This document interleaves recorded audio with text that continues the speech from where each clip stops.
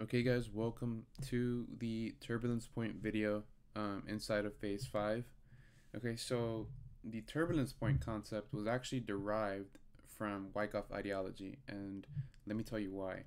So before that though, the definition of a turbulence point is a horizontal range that led to price in either a continuation or in a reversal, right? And I'll show you examples of both. But anyways, right, this really won't make sense unless you understand the logic side of it. Um, so, right, Wyckoff, right, the Wyckoff method is the study of trading ranges through using effort based on volume, structure, et cetera, et cetera, et cetera. So we know that effort is based on volume, right, and that is a necessity, right, to allow ranges to give you a move, whether that's a continuation or a reversal, right? We also know that order flow is the distribution of orders via mitigation. So when you correlate the two, we can conclude that non-structured trading ranges leave remnants of volume behind, right? And it doesn't necessarily have to be unstructured. It could be just anything, because at the end of the day, a turbulence point is just an interruption in price, which either led to the continuation or to the reversal, right? So there's two outcomes. There is a potential reversal, right, based on the turbulence point, meaning you just come to mitigate something that was left over inside of that range, and you then have that continuation, or you break through and you more than likely come back into the area, but that won't be because of that. It'll be because of other reasons, but that will lead to a reversal. So it's not necessarily a complex concept, right? But it meets the logic we portray.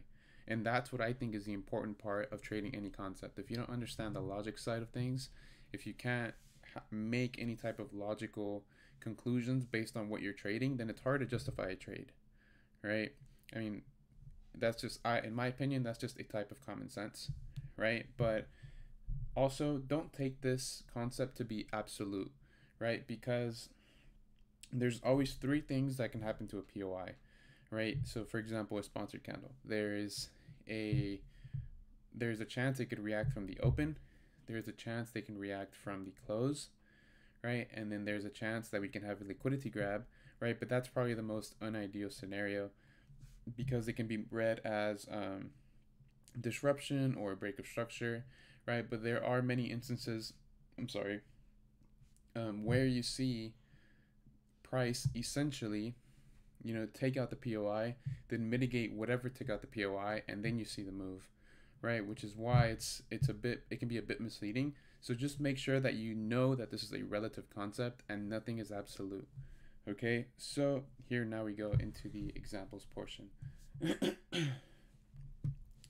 So right here we can see, right, that we have Euro USD, right? We have our low and our high that took out our essential structure point here.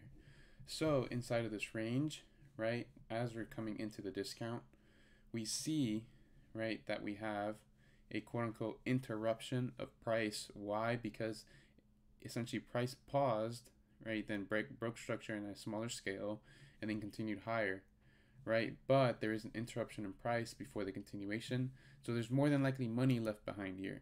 So as you can see, we came back to mitigate the final wick here, right? And that's what caused the next impulse, right? So as you can see, it's not a tough subject.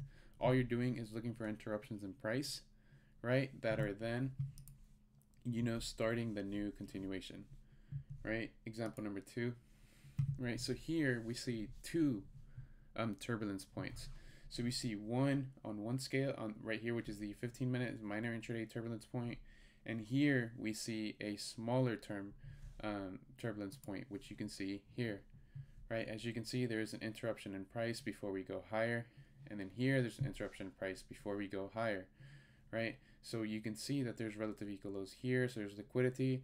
So as order flow is necessary to come back into the POI, maybe it was coming back not to mitigate something but to take out liquidity, and maybe we're coming back for this turbulence point, right? Because as you can see, let's see right here, as you can see inside of the first POI, we literally broke right through, meaning that the chances are that we had a high, a low, a retracement, and order flow was pushing for this target, right?